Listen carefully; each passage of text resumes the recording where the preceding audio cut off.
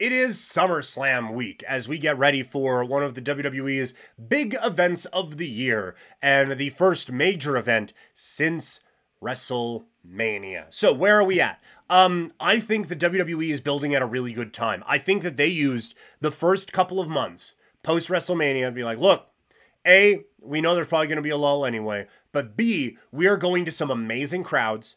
We have a guy who is red hot as our champion. And so we can afford to maybe play around with a few things. And so they have, I think, built up Gunther tremendously. I think they have really built things up with Damian Priest. All right, that one's hasn't been perfect, but it's been fine.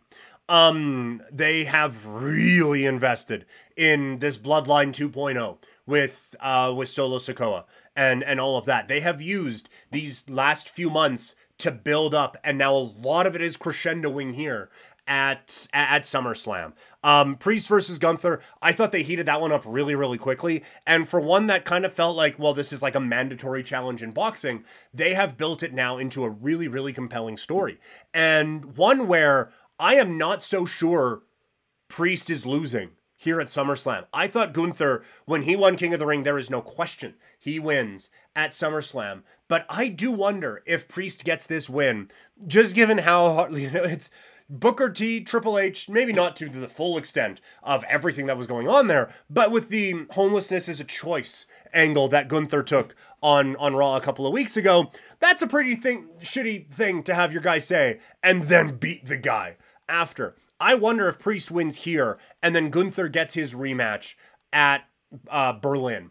And they are able to get that one there. And it just feels like maybe a bit of a bigger deal and a bigger coronation for Gunther. But they have done a great job of building up some doubt in this one. And same thing goes for the Women's World Championship as well with Rhea Ripley and Liv Morgan. SummerSlam feels like the first big moment of this feud. Not the culmination. This feels like the end of Act 1.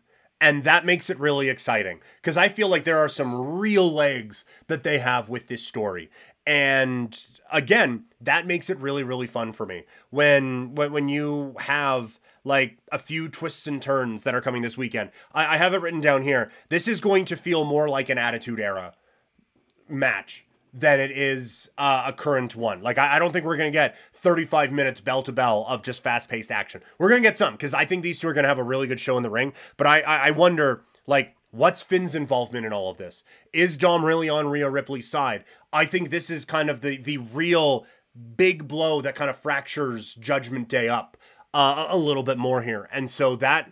I am so interested to see how this one happens. This one's probably the one that I am most intrigued to see the overall story around all of it heading into or coming out of Saturday. But it's another one where you just kind of thought, yeah, Rhea comes back, she wins the title, and she continues on her reign of dominance.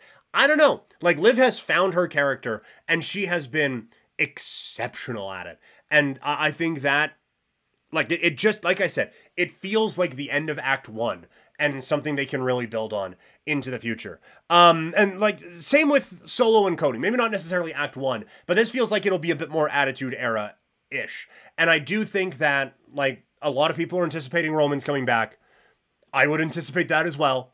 And that kind of leads into the start of this whole big Bloodline Civil War Part 2 sort of a thing. But I think the last few weeks they've done a really good job of making the Bloodline feel unbeatable again. Like I said earlier, I would have liked to have seen more in-ring dominance, have Solo go out there and just kick the shit out of random jobber X, like just beat Baron Corbin every week. Have him go out there and do that. While also doing the table stuff at the end and all of that. But still, they've built him up. No one's believing that Solo's going to win the Undisputed Universal Champion or whatever it's called now, the WWE Championship. But I think it is setting up for a real interesting part that is next here. Other things that are going on, Punk against Drew McIntyre. It finally gets into the ring. I'm excited for this one as well. The Seth Rollins involvement intrigues me a little bit. It does feel like it is a bit of an extra piece and also a bit of a waste of Seth Rollins in this particular role. It does feel a little bit like Becky Lynch and Trish Stratus a year ago, where, like, this is a big show one of your big stars should have a bigger role on your big show. But the main hope is just everyone stays healthy coming out of this, because these three could just do this dance basically up until the Royal Rumble. And then lastly, Braun Breaker, I think his time is now.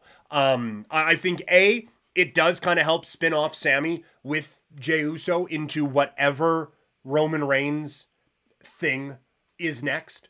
And I think that is rather helpful, actually. And I think it is now time for Braun Breaker to take that next step. We have passed this level. It is now time for him to be the ass-kicking champion, and we will see that coming up on Saturday, I do believe.